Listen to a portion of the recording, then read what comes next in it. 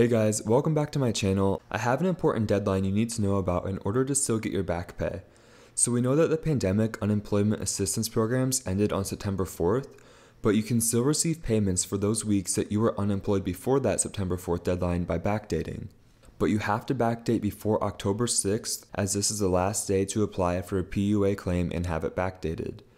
I'm going to walk you through the process of backdating and then show you how to expedite that by reaching a representative at the EDD on the phone. So the first thing you need to do to file a backdating application is go to askedd.com.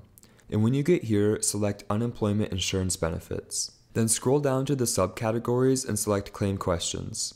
Then select the box on the top left of the screen to backdate your claim. Then this page will pop up giving you some information about backdating a claim and select Continue. Next, you'll need to enter your contact information, and then at the bottom of this page is where you select the date to backdate your claim to.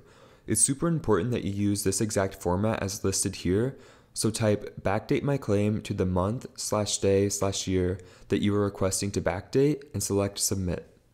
Because there is so little time to get this done, I highly recommend that you call the EDD to have them look it over and have it backdated. And I'm sure that you're all well aware of how difficult it is to call the EDD and actually reach a live agent. So that's why for this, I'd highly recommend using a third-party calling service called Claimyr. They call the EDD for you and then connect you to a hold line with a live agent, and it only takes about an hour and you are guaranteed to speak with an actual agent. When speaking with the agent, they will probably ask you a few of the following questions, so make sure that you're prepared for that. Some of the things that they might ask you are your basic information like your name, social security number, address, or phone number, and the name of your last employer and the last date that you worked for them.